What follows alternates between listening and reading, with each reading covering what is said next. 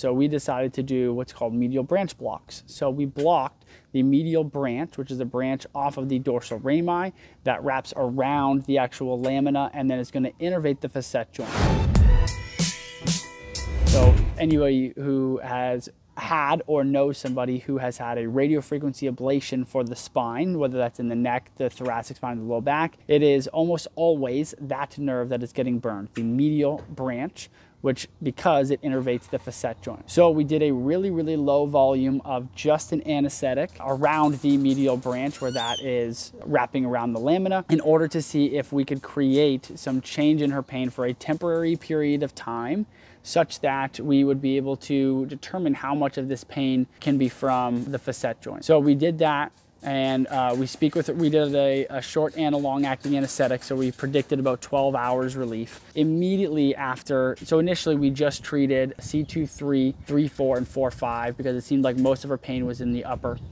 And so we do that, and immediately getting off the table, she already reports that she's 80% better. And so that's going to be from the short-acting lidocaine that we use in the injection. So already we know that, hey, there's a huge portion of this pain that is related to the facet joints, and maybe even at 80%, a huge significant portion related to the facet joints. From there, we waited a few days to see what would happen. The next day, we talked with her. So now it's been about 24 hours, and some of the anesthetic has definitely worn off, but she is still about 30% better, 20 to 30% better. She has more range of motion. It is nowhere near the amount of guarding that she had before.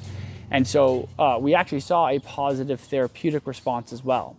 Now, side tangent, this is sometimes, we see this relatively often where when we have patients in really extreme or really acute pain, just shutting down the sensation, the danger signals from the tissue to the brain helps a lot of the time actually reduce the amount of signals that end up coming after the fact. And we are kind of desensitizing the brain to the danger signals such that we are helping to reduce the actual pain, even though all we did was temporarily block it, and then that pain signals come back online.